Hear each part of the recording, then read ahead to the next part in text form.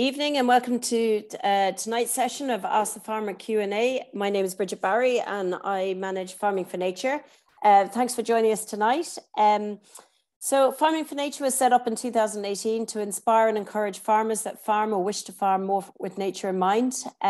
One of the ways where we started was to build up a network of ambassadors who are creating positive change on their land. And this Q&A session is a great way to hear from these exemplary farmers on their tried and tested methods on their farm. So what we're going to do over the next hour is I'll kickstart the session and ask our guest speaker a few questions. And then I encourage you all, any of you that have any questions, to write them in your chat box, which is on the black banner. And I'll facilitate these questions. If you know of anyone that would like to join tonight and hasn't been able to make it, or you have to leave early, this session will be up on YouTube on our YouTube channel by tomorrow. So on to tonight's session. I'm delighted to welcome Pat Lalor, an ambassador from 2020, join us. Pat is a beef and cereal farmer with a 300-acre farm in Kilbeggan in County Westmeath. He has both he's, I suppose, unusual in the sense that he's got a field to fork business or a gate to plate business. So we look forward to hearing more about that. Pat, thanks so much for joining us. Okay, you're very welcome, Bridget. It's delighted to be here. Great. Like I say, Pat, it's great to profile a farm like yours because it is a business that goes all the way through. But before we get on to that, perhaps you could just set the scene for me. For those of us who haven't visited your farm, what does it look like? What's your farming system? And what does it look like throughout the seasons? Okay, well, I suppose the farm is actually, if you like, from a soil type, it's divided in equally into two. And half of it is old permanent pasture, which is grassland that was laid down when old God was a boy, as we say around here. Never has been ploughed and never will be ploughed in my time, because I think it would be a sin to plough it. And the other half then is arable land where I can sow oats. But in general, the land where I live around Westmeath, in fact, all the land up around north of Tullamore, it's nearly all grassland.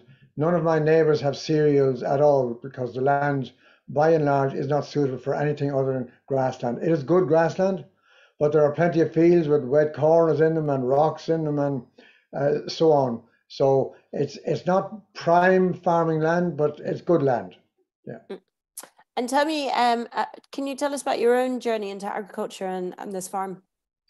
Well, I don't think an hour will get through my whole journey because it started, I went to Ag College in 1965-66 in Warrenstown, and really it was the best year of my life.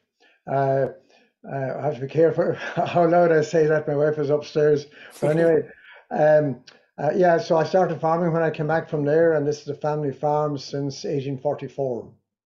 And I never thought of doing anything else, only farming. I love farming. I love working. I've got not to like hardship. I used to like it, but when you get to my age, they say there's a difference between hard work and hardship. And hard work doesn't kill people, but hardship does. So I have my share of hardship done. Yeah. When you get to this age, you begin to reflect on the past a lot more than when you're younger. So that's why I say things like that. Fair enough. And tell me, you were saying that, I mean, none of your neighbouring farms have arable cereal farms. So did you inherit a cereal and beef farm, or did you move into that, or what happened there? Yeah, my family great-great-grandfather was here since 1844. So my father handed it on to me, and his father to him, and his father to him, and so on. So I don't have any more land than I had when my father was around, and that's the way it's going to be. I have no interest in having any more land. You know, enough is enough. I mean, I'm quite happy to, just get a reasonable living out of what we have and enjoy what I'm doing.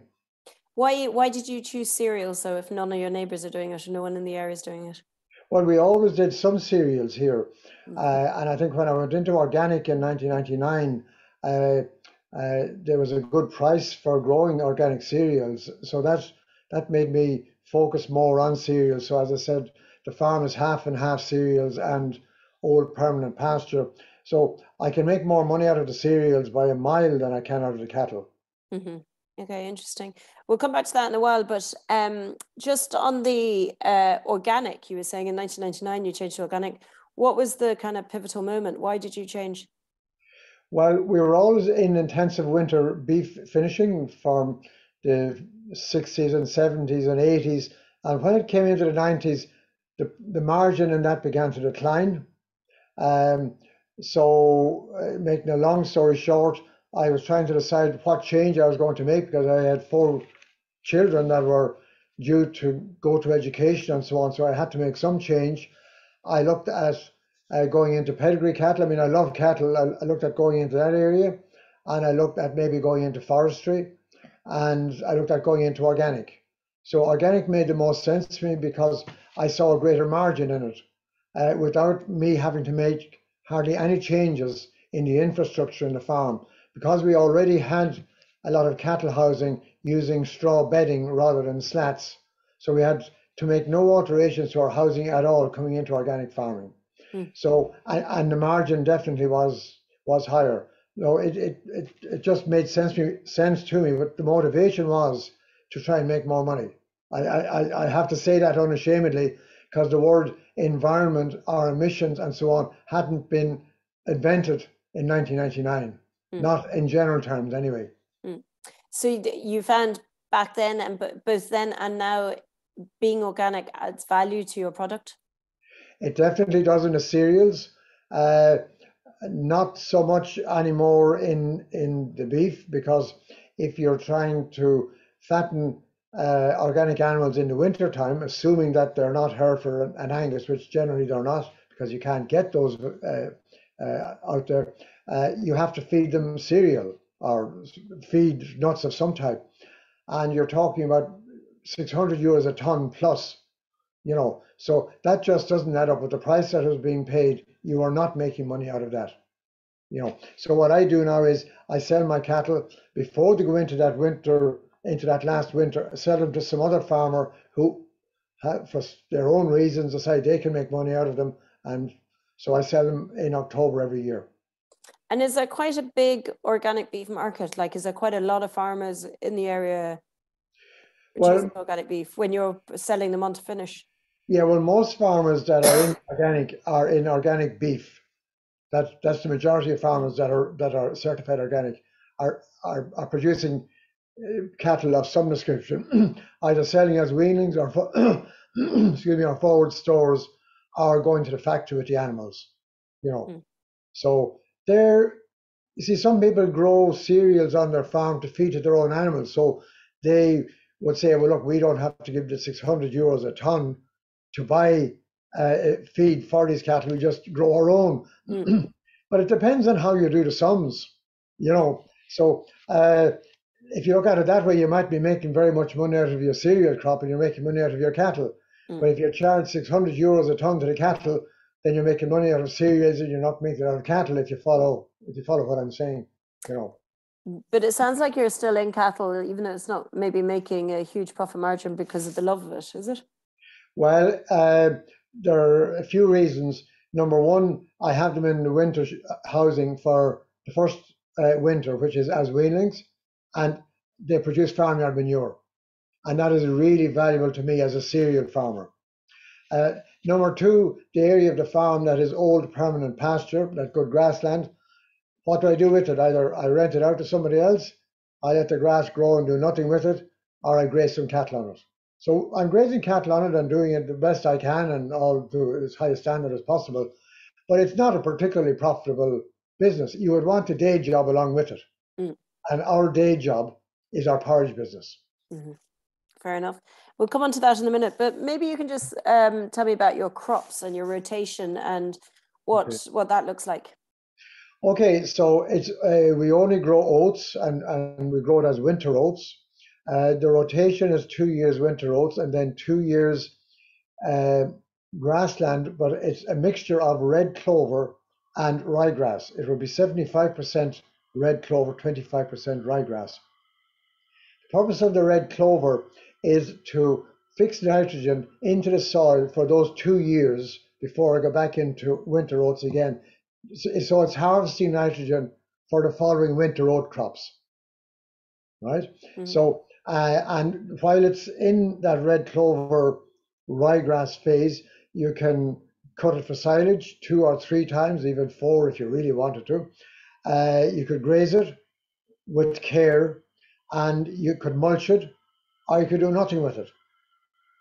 You know, so I don't wouldn't advocate doing the final one, doing nothing with it, but it is being experimented with in UK. Just leave it there, let it grow and let it die and let it grow again, and then plow it when the autumn comes. So I don't know what the outcome of that is going to be. So I graze it early in the year and late in the year, and in between then I will take whatever silage I want from it, and I will mulch it as well. If it's growing too fast for the cattle, I'll go and mulch it. And mulching is, some people don't know exactly what mulching is. It's a machine. A mulcher is a machine like a topper. If you take a major topper, it's a machine exactly the same as that, but it has double the amount of rotors in it, and each rotor has double blades, 2 layers of blades. And what it does is it chops up all the material really fine, spreads it the full width of the machine so that it will die away and disappear into the ground in 2 or 3 weeks. And it won't inhibit the regrowth. Where if you go in there with a topper, it tends to leave it in a row, and that will inhibit the regrowth and slow down the whole cycle. So the value of mulching is you're adding green manure to the soil, and that's really good for the soil biological activity. And when you cut the crop, you're making it grow again, so it's fixing more nitrogen, and you're causing the roots underneath are creating more soil biological activity. So organic farming, particularly in cereals, is all about soil microbiology. And do you test your soil, Pat? Like, do you keep an eye on what's happening in your soil, or how do you keep an eye on what's happening in your soil and what it needs? From a soil biology point of view, it's very difficult to get an accurate picture of what's there. And the tests are very expensive as well. You've got to send them over to the UK to get them tested. And it's quite complicated because you're really, the day you take the sample, it needs to go straight into the lab. So if you're taking a sample today and it has to go to the UK, it could be a week before it's tested. So you can't rely on the results. So I do all the good practices that I think are the correct ones. So that's the biology part of it. And I can explain how I do that in a moment, if you wish.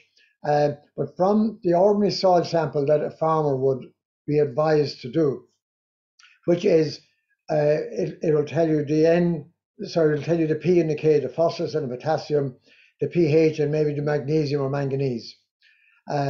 So in my experience, that's not really important in organic farming, because all that tests is the soluble nutrients that are available to the plant there and then in the juice of the soil, if you want to put it that way. Whereas in organic farming, you're looking at the total quantity of phosphorus and potassium in the soil. That's not readily available. And it only becomes available when the bugs in the soil biology, processes them and makes them available in a form that the plant can use. So that's the value of the biology. It processes the nutrients in the soil and makes them in a form that the plants can take up.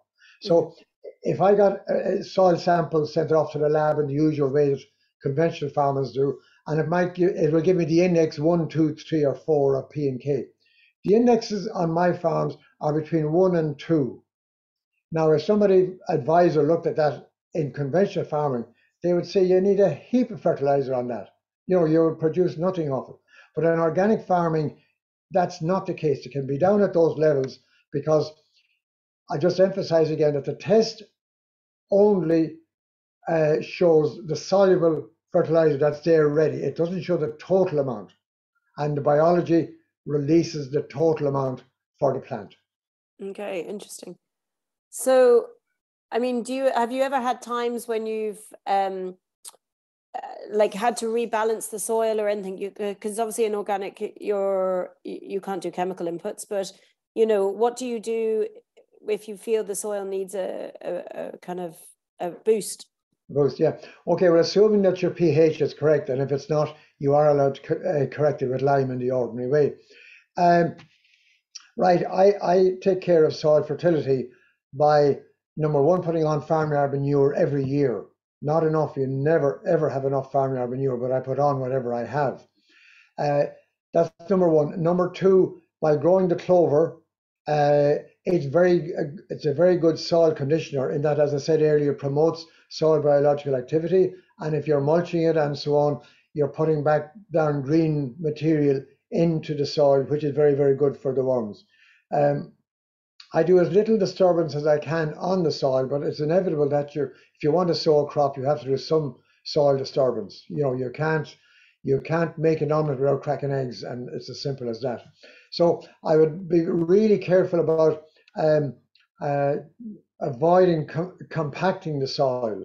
That has to be avoided at all costs. And I really hate these 250 horsepower tractors that are brought in to spread fertilizer and to spread slurry and all that kind of stuff. They're really hammering the soil. The other thing to remember about organic farming is when you stop using granular fertilizer, chemical fertilizer, and sprays, and they're acid based in general, the soil pH will increase once you stop using them, right?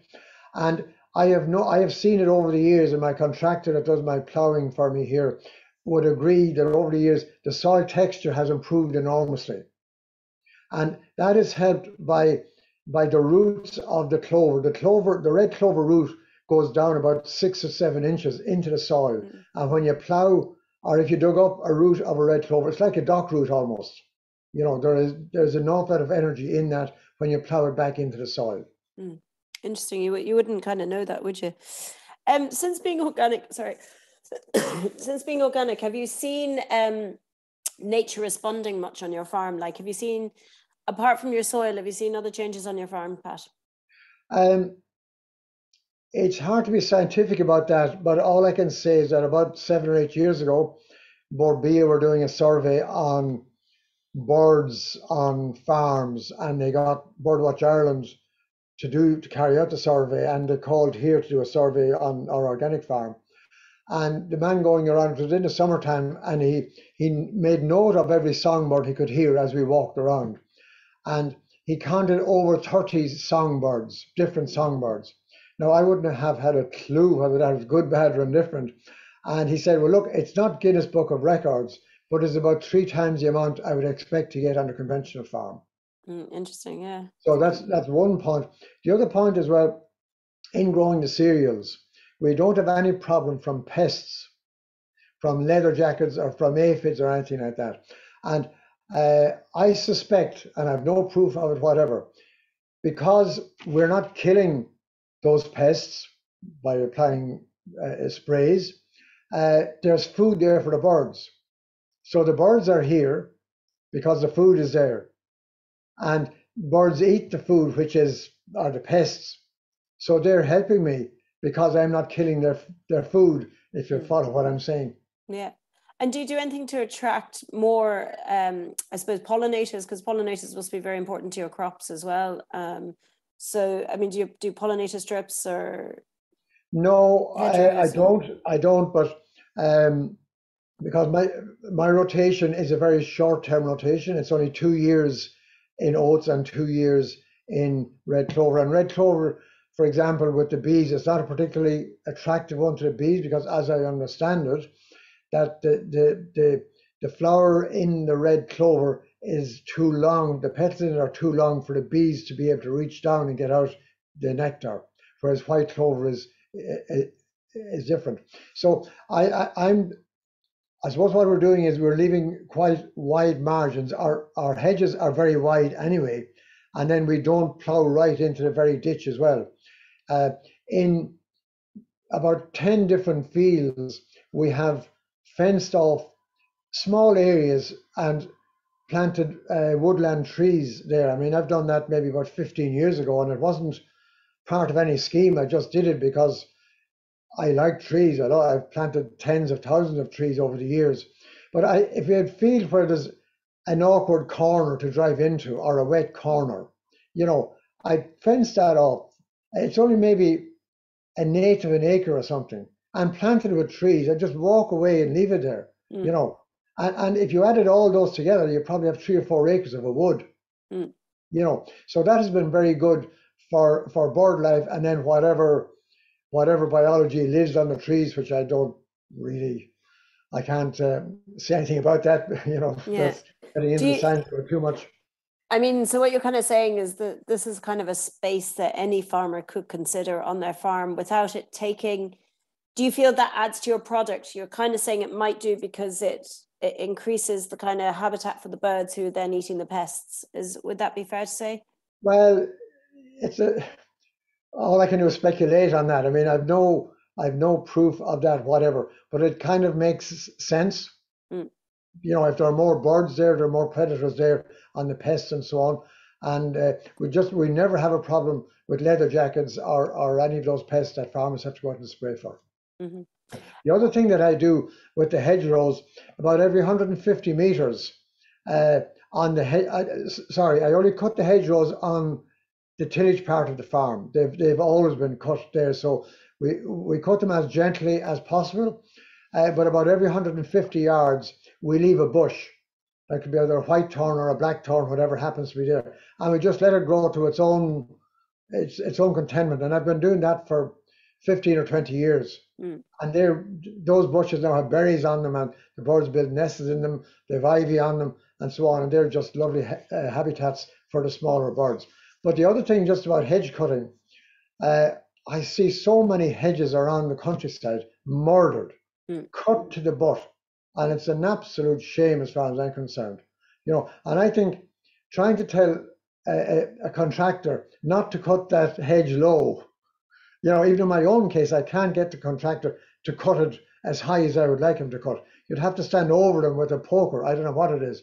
But I often wonder if there are courses out there for hedge trimmer operators and show them what is best practice in this. Mm. You know, I'm not saying to be interested in it, but I think that's where it needs to go. Mm. Yeah, I think we can all agree, especially a few weeks ago, there's at the end of February, there's always a huge butchering of the countryside in preparation for the 1st of March when it's recommended not to cut your hedgerows anymore. Have you noticed from being organic, and then we'll move on to the business side of things, have you noticed much benefit, say, to your animals or even to your family or any of that, but mostly to your animals? Well, I suppose, no, I don't really. To any great extent, I certainly don't have any more problems than I had from a veterinary point of view. Mm. What I would say is that, you know, I buy weanlings every autumn from other farmers, and weanlings like are notorious for getting pneumonia and so on. And so that first winter is the time that there might be some problem with them. So this winter gone by, I haven't had to treat one animal, not one, you know, and they will go to grass. And the only thing that I might ever do if there's an animal not thriving, I will take a dung sample and send it to the lab for analysis to find out have the internal parasites, you know, stomach worms, lung worms, rumen fluke, or whatever it might be, you know. And generally it's one of those. The vet will recommend a dose, and once the vet recommends it, you're allowed to do it under organic rules. So, and just the one animal or the herd? You just do the one animal? Just one animal, yeah. And I think the organic protocol there is very sensible, that you should not be giving these doses unless you can show evidence that the animals need them.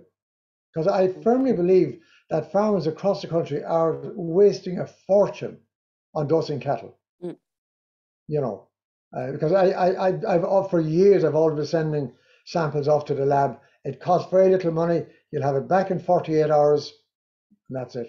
Interesting, yeah, because there are a lot of farmers, I believe, that are, you know, on a daily basis would feed their cattle antibiotics when they're inside throughout the winter, just to, you know, preventative as opposed to. Yeah, but on the other hand, the nature of organic farming is that it's not intensive. And if you're not intensive, you won't have most of those problems. And if you are intensive, the opposite is the case. Like you're in the fast lane if you're intensive, and you can't go below 120, you know, and you're going to get problems there. So you have to have a solution to them. you know. Now that's not a long-term, that's not very good long-term, you know, but anyway. Yeah, it's an interesting one whether the fast lane, you know, you might have larger productivity, but you also possibly have larger of inputs, and therefore, you know, profit margins might not necessarily equate. Yes, I mean, that's case by case, obviously, on the farm. Well, one point I think that's worth making, and that people who come to visit the farm here are surprised at, the permanent pasture land that I talked about, that's just for grazing for the cattle. It's not even suitable for cutting. It's not level enough and so on. That land has got no fertilizer of any description, either bagged fertilizer, slurry, dung, since 1981. And the grass hasn't stopped growing. The sky hasn't fallen in. You know, so I think the price of fertilizer at the moment will make farmers, a lot of farmers, aware that, look, maybe we don't need this much fertilizer at all. I think they'll be surprised with the amount of grass that can grow with very little fertilizer. Yeah, it's kind of a drug that many people have come hooked on. So you produce everything from beef to biscuits. That's a huge diversification. Do you want to just tell us a bit about your cereal business? Okay, well, I suppose just where it started and why it started. Okay, well, I'll just go through the growing of the crop, if you like. Yeah, of course. Yeah, perfect. And there's not too much detail involved there because it's very simple. So it's winter oats. We put out the farmyard manure in September, and we plough in October, assuming the weather, we get a few fine days. We plough and sow in October. And we plough in a conventional way and then use a one-pass system, and we don't roll it. We just walk away and virtually come back with the combine harvester the following July.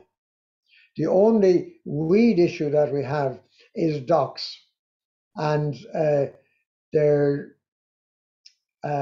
we'll never get rid of them, but we have them under control. And basically what we have to do is, before the harvest, about a fortnight before the harvest, when the docks are visible and the seed head is visible, we will go out into the field and cut the dock below the seed head with the secateurs and bag it and bring it away. Now all that does is stops the docks from spreading. It won't wipe them out. So that's the only problem we have. We won't have a weed problem, because whether you have weeds or you haven't weeds, it's about competition. So if you have a good crop of cereals, whether it's wheat, barley, or oats, you have a bad crop of weeds. So for example, if you're sowing winter cereal, my cereal now is about a foot high, and the weeds are only waking up. Because in the autumn, the weeds go into dormancy, most of them do. So in the spring, the weeds are only waking up. So they haven't a hope of beating or competing with the crop of oats. Now, if you sow a spring crop, so the crop and the weeds are starting off at the same time. So that's a much bigger challenge. So therefore, weeds aren't a problem. Disease is not a problem because we're not pushing the crop. So if you put on a lot of fertilizer because you want the maximum tonnage per acre, which is what they want in conventional farming, you're pushing the plant so fast that you're messing around with its immune system, and it's not able to fight off those fungal diseases. So, but if you let it grow at its own pace, the way God intended, it will not get disease of any harm. You might get a little bit down at the bottom, but it's absolutely not a problem. And as I said earlier, the pests are not a problem because the birds take care of them. So then harvesting takes place the end of July. We bring it into our grain store where it's dried down to about 13.5% moisture, and then it's stored in our shed, and then we take it out of there to go to the mill as we wanted for processing into porridge. But before it goes to the mill, it has to be dried again down to 10% moisture. So there's a lot of expense. So drying grain is a dirty, dusty, expensive job. You know, so it has to be dried twice before it goes to the mill. So that's basically the process from sowing the corn until it goes to the mill. So it's milled. We get it, as I say, milled under contract. Then it comes back to us in 25 kilo sacks as rolled porridge, the porridge oats. And we have our own unit in Tullamore, which is our local big town, and that's where we bag it into the kilo and 3 kilo sacks, and we distribute it from there. It goes all over the country, but it's not in the supermarkets. We haven't gone down that route because we don't need to. And it's also exported to the US. One of the downsides of our policy to stay artisan is that we can never expand, and we can't grow any more oats in the farm because we don't have enough. We don't have any more suitable land, and we won't buy in from anybody else. So it will always remain a small business, and we're quite happy to remain artisan like that. We're getting a living out of it, and we're happy with that. Yeah, because I'd say there's a good demand as well, is there, with kind of for organic oats, Irish grown organic oats. I'd say you could like quadruple your business, could you? Or we could sell many more times what we sell. I mean, we're refusing customers every other week. So we started, just to go back a little bit, I started that in the December 2010, that real bad 2010-11 winter. Wet, yeah. Or freezing all over Christmas. Oh, yeah. Up here anyway. So that's when I started it, and I first brought it to the public to a Christmas craft market in Mullingar, and within 2 days I gave it out to some people that I knew. Within a couple of days I had phone calls that they wanted more, and I had a shop that phoned me in Mullingar, a health food shop. I gave them the order they wanted, which was valued €18. I got a check for €18, which I'm so excited about. So now we're like, since year 2, we're selling everything we produce. I could sell much more. So in 2014, we started making cookies, handmade oat cookies, and there are 4 different flavors of those, but they are the higher end of the market price-wise because they are handmade, and the ingredients in them are, if you take just a plain one, it's unbleached flour, muscovado sugar, unsalted Irish creamy butter, and organic oats, and a bit of sea salt and raising agent. So there's no crap in there, whatever. There's the ingredients on the packet. A child that can read them, not only read them, but could understand them. And the ingredients will be in anybody's house, you know. So why did you diversify to biscuits if you had enough market with the porridge oats? Well, they don't take up much oats. And you know, I'm of the nature that have a go. Why not? You know, I'd hate to die wondering. And it was the same with the porridge. I mean, I did no feasibility study. I didn't borrow any money because we didn't need any money. As I said, we got everything done on contract in the beginning. So, and I think it's quite a good model for a startup, you know. So we've no machinery, we've no vans that are branded or anything. I just have an estate car, we use that for deliveries, you know, and then it's just used as our ordinary car when it's not doing that. You're definitely, like, I'm down in Cork, you're in my local health food store. So you use a national distributor, don't you, outside your estate car? Yeah, we distribute in the Midlands ourselves. Yeah. We will do Mullingar, Portlaoise, Edenderry, and Tullamore, and Athlone, and in between. And we sell online as well. And then we have a distributor who's based in Dublin, and they do the rest of the country, as it were, you know. Okay. So, I mean, in a certain sense, it's probably nice to continue to meet your consumer and, you know, your customer, your retailers, and get feedback from them, as opposed to just 100% going to a distributor. Yeah, we've done Bloom for a number of years. We've done Tullamore Show, we've done the ploughing, and so on.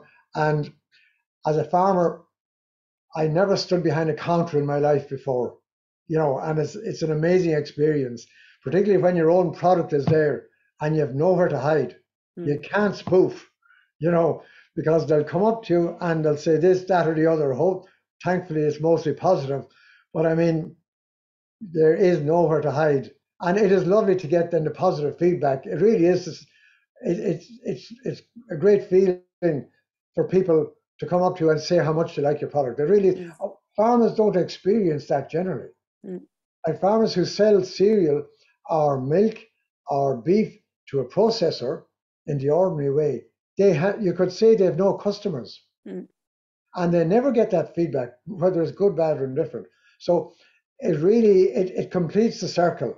You know, and yeah, that's a very important point. Yeah. Because I mean, like, obviously a lot of your peers would be selling to like Flavins or organic porridge, or I don't know where Bullalon, where they get their organic porridge, but I presume it's Irish.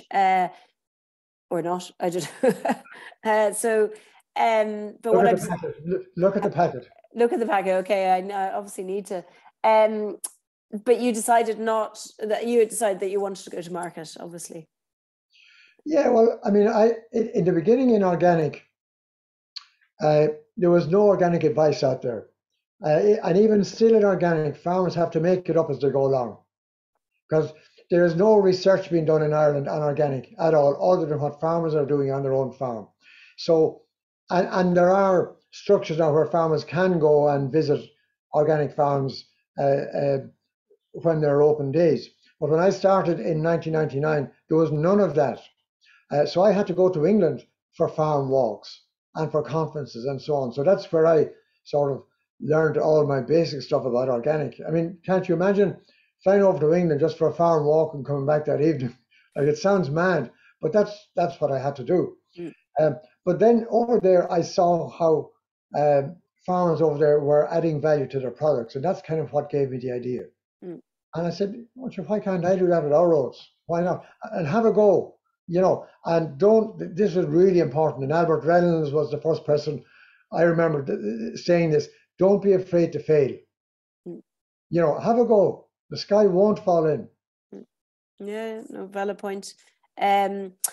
You mentioned earlier that you do open farm and farm walks and stuff. I mean, how important is it to you to kind of educate others on what you're doing and share your knowledge and find out share what you've done on your farm with others? Yeah, I think farmers in general are very good at sharing their knowledge.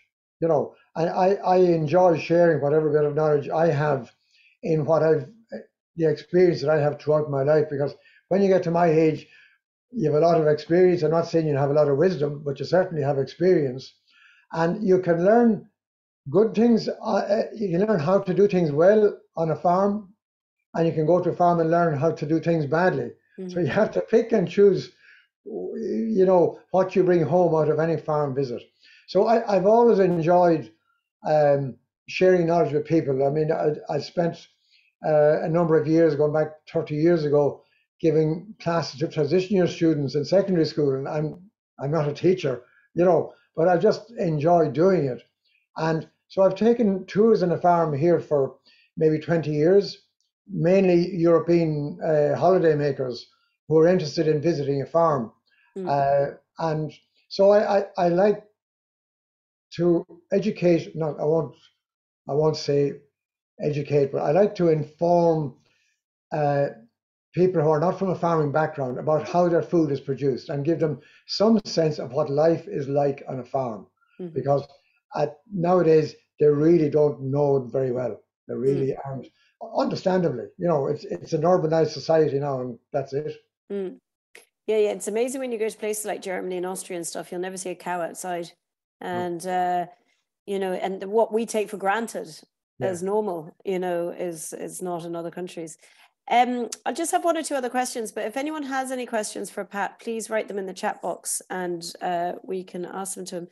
Pat, what do you think is the biggest challenge for small artisan producers like you getting to market, or what have you found the biggest challenges for you?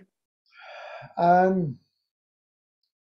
be honest, I suppose, I went on a wing on a prayer, to be honest. I mean, I had no experience, good, bad, or indifferent.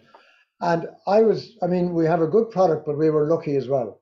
We met a lot of helpful people on the way. We got massive publicity for free, because at that time, artisan producers were a little bit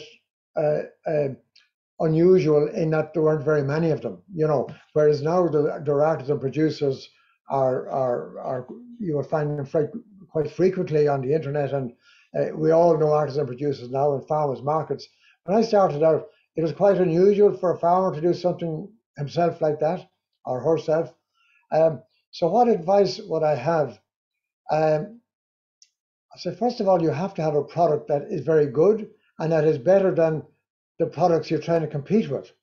So I suppose if you go out into the marketplace and see what products are out there that would likely compete with the one you are, and see how you can do yours better and make it different from all the rest, and make them also rans, if you like. So it has to make itself different some way. And it's not just enough to have the packaging different or the name different. And on a name, I would find it a big advantage to call it a name that people, number one, that it means something to them, right? Kilbeggan is a name where before the motorways there was traffic jams in it. There's Kilbeggan races, and there's Kilbeggan whiskey. The second thing is it's an easy name to pronounce. Because when I'd have German groups here, they could all pronounce the word Kilbeggan because it sounds as it looks. So don't be much as you might like an Irish name to it, unless it's a real, it's a bullseye name. Don't use it, and don't use. If I use Ballard, which is where I'm from, Ballard means nothing to anybody. Are there one L's in it or two L's? Is it Ballard or Ballard or what is it? So keep it simple. Make sure your product can be differentiated in some way, either price or quality or the good story that you have. The packaging, fine, keep it simple, but there's no point in having your packaging too glossy because that might get you some sales, but at the end of the day, they'll only buy it once because of the packaging, to try it out. If the product isn't good enough, they won't be back. Yeah, it's very valid, actually. I mean, you were saying about how you used to have to go for farm walks to England. Where these days, where do you or where can people go for advice and support, do you think, or troubleshooting or?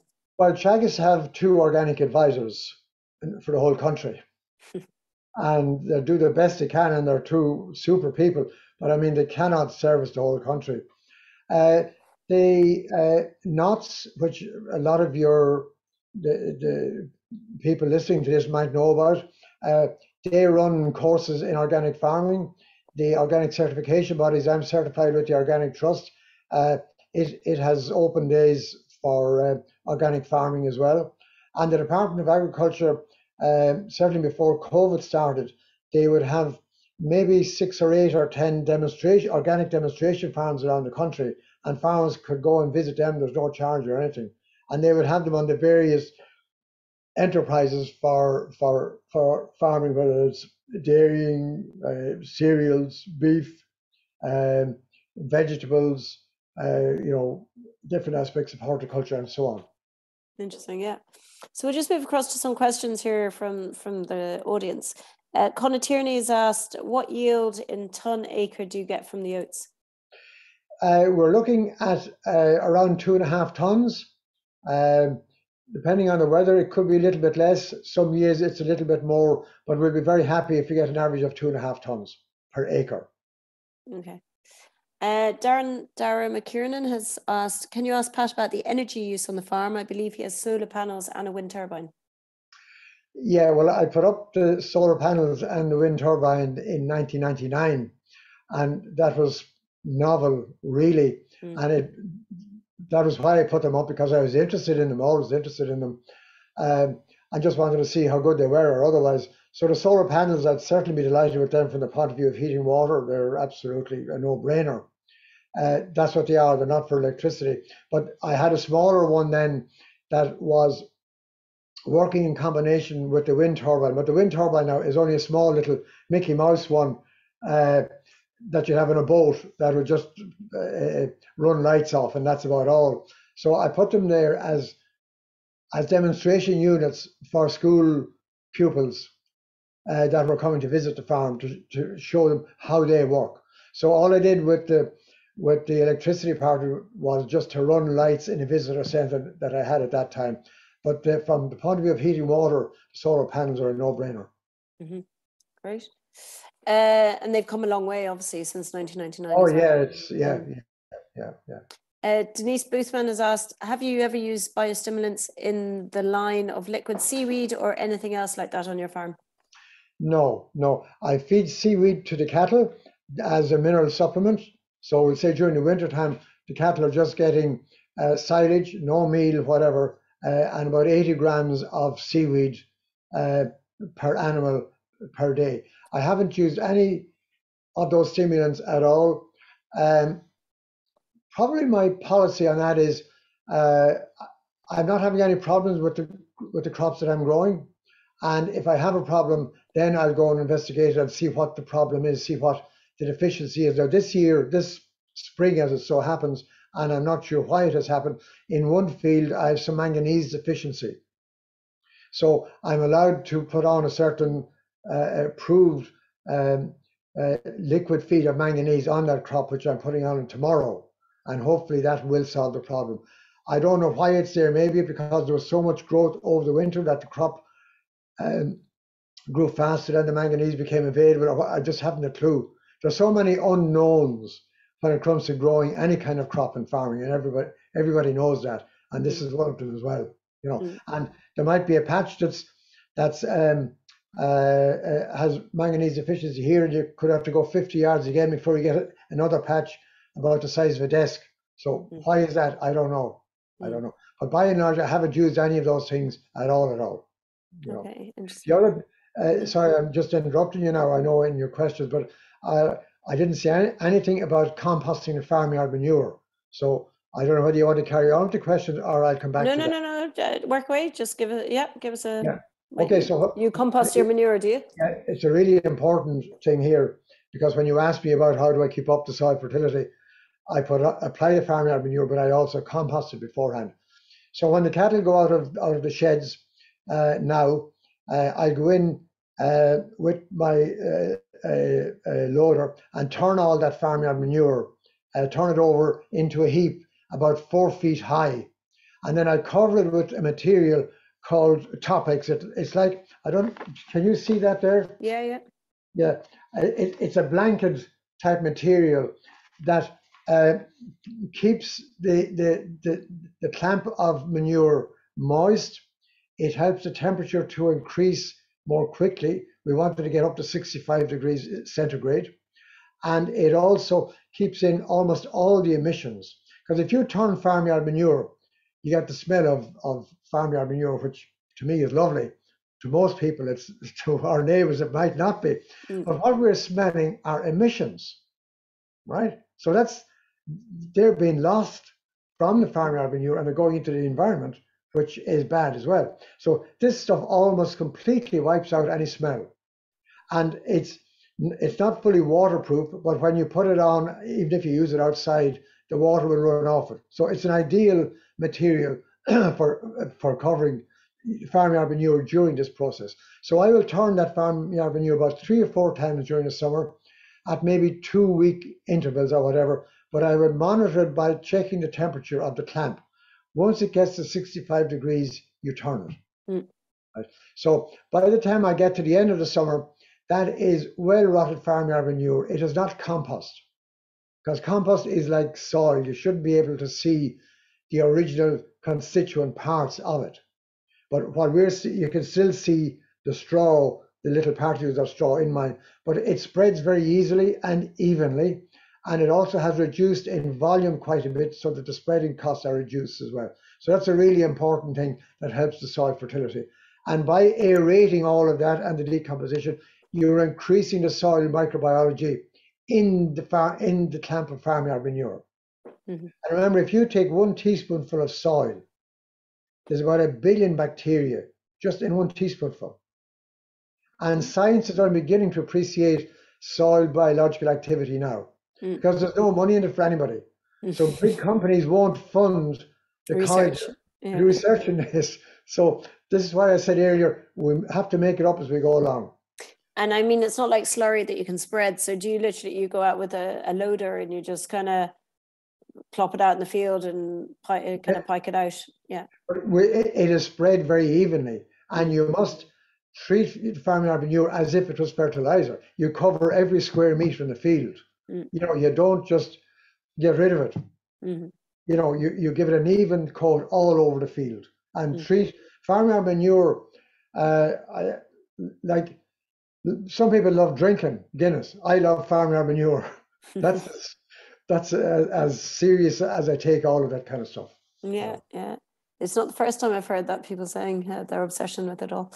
Margaret Brennan has asked, how much was the yield much lower in the first few years after conversion to organic before your soil adjusted improved?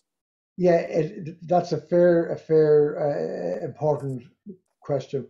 It was a bit, but I have to say that because we were never really intensive cereal producers, and we always had straw-bedded sheds and the farm manure went out, so our land was never drained out of nutrients or biology. So we didn't have as big a jump to make in terms of soil fertility from conventional to organic. But I think it's a reasonable expectation that the first year or two, the yields might not be as good as they would be in subsequent years. But if you can get farmyard manure, if you have to beg for it, borrow it or steal it, get it and put it on, particularly on your cereal area where you're going to sow oats or whatever it is, it will work magic on it. Magic. And I mean, I know you have your own beef, but would they say kind of equine manure is as equally as good? And you see what you're trying to get in the manure. Okay, you have nutrients in it, but it is what's most important in it is the biology in it. So while horse manure doesn't have very high levels of P and K in it, it has a good lot of biology in it. You know, so to get different sources of biology is really important. So if you could get it from cattle, from sheep, from horses, I have got it from the zoo, from elephants, and that's not for P and K, but the biology, the range of biology in elephant's poo apparently is greater than any other carnivore. Herbivore, excuse me. Yeah, the gut is massive, so I'm not surprised. And they eat vast quantities of it, yeah. So Sean Garvey has you mentioned damage by 250 HP tractors. What horsepower tractors? Sorry. What equipment do you use to avoid compaction? Well, first of all, I have two tractors. Well, apart from a JCB, I have a 1978 165, and I have a 1997 Fiat 88 90 or something like that. So they're very light little tractors. You'd hardly get to buy a tractor as small as those. My contractor then doesn't have as what do we say, as gentle a tractor as I would like. It is 150 horsepower. It's not 250, but occasionally there might be a contractor would come in here to spread dairy sludge. I used to get it, I don't anymore. And they would come in with a massive tractor, a massive spreader, wheels 2 foot wide, and they put 20 tons in it, and they'd murder everywhere they'd go, roadways and everything, because they want to get on to the next person. It's all mad rush. So I've stopped doing that. But I can't control that completely. You know, if you're going in there with a one-pass system, you have to have machinery that are able to manage that. But we try to make sure that we don't go on the land when the weather is not suitable. I think that's the starting point. Yeah, because you mentioned docks earlier. Are they not considered indicative of compaction, or is that they're obviously indicative of other things as well? Is it? There's a lot unknown about docks. You know, and you know, people swear that high levels of P that go out in slurry and so on will promote the growth of docks. There is no scientific evidence that that's the case from anything that that scientists are telling me. There's no evidence for that. So I don't know. Docks are a bit of a mystery. You know? And a pain in the you know what. Yeah, I'm sure they like to stay that way. Darren McKiernan says, how do you graze your cattle? Do you set stock, paddock graze, mob graze, etc.? I paddock graze, but not in the same intensity as farmers would be expected to do nowadays. So in other words, I'm not having them in a paddock and they're moved every day. To me, that's making, for me, I'm not saying for anybody else, for me, that's making an awful lot of work. And I don't know that the prize is very good at the end of it. So I love working hard, but you know, don't ask me to do stuff that's not giving me some kind of a return in some form or other. So I suppose to answer the question in practical terms, I have the fields divided into bigger paddocks. If I had a 10-acre field, I'd probably just have divided in 2 and move the cattle whenever they need to be moved. And that might be after 5 days, it might be after 7 days or whatever. So I played by ear all along, but I don't get hung up in having you know, a line of paddocks and you move the cattle every day, like the mob grazing, it suits some people, but doing that stuff, moving cattle every day, so that, you know, that's too much work for me. Mm-hmm. No, it's fair enough, and I think that's really important for every farmer to look at their own situation, and you know, and what you can't do everything. Like, and well, as well as that, you have to stand back and see: is there an advantage in what I'm doing, or could I spend my time better at something else? Mm. And spending your time better at something else, if you're younger than I am, might be having a part-time job. And then are you going to make more money out of that than the little extra you might make out of moving these cattle all the time? You know, so you have to examine your own situation like that and decide, you know, what's the greatest benefit with giving yourself some comfort, you know. Perfect. Catherine's asked, what breed of cattle have you in organics? I suppose the smart answer to that is not the breed that I want. It's very hard to avoid not having mainly continental cattle, such as Limousin, Charolais, Simmental, and so on. I would much prefer to have Hereford crosses, Angus crosses, for the simple reason that Hereford and Angus crosses will finish, if you have good silage on it, it really is critical to have really good silage. If you have that, you should not need to feed them any supplementary feed in the form of nuts to fatten them. Whereas if you have continental cattle, they're just not designed for the Irish feed stuff that's available normally in Ireland. They're not designed for our climate. They're designed for being housed indoors on the continent where the feed is brought into them, and the feed is generally maize silage, which is way, way higher quality than grass. And they're brought to big heavy weights, and the market is very happy with that. The factories here don't want real big heavy cattle, and I don't want them because they'll poach the land if the weather gets wet. They'll eat so much more than the smaller cattle, and they're just too damn hard to fatten. But I can only buy what's offered to me in the marketplace. So it's quite limited in the organic market. Pat, thank you so much for this evening. It's been really inspirational listening to you talking about, you know, such a range of your businesses, how you got into it, how you have got, you know, you sell the finished product and stuff, and, you know, the kind of the line in between, like connecting your land to your customer and stuff. So thanks very much. I see behind you, you have a sign saying this farm supports Hoofs for Hospice. And I know that you've kind of donated your payment tonight towards that. Do you want to just explain to people what Hoofs for Hospice is? Yeah. Thanks for the opportunity, Bridget. Yeah, I'm chairing up a local group here in Offaly. I live in Westmeath, but this is in Offaly in Tullamore.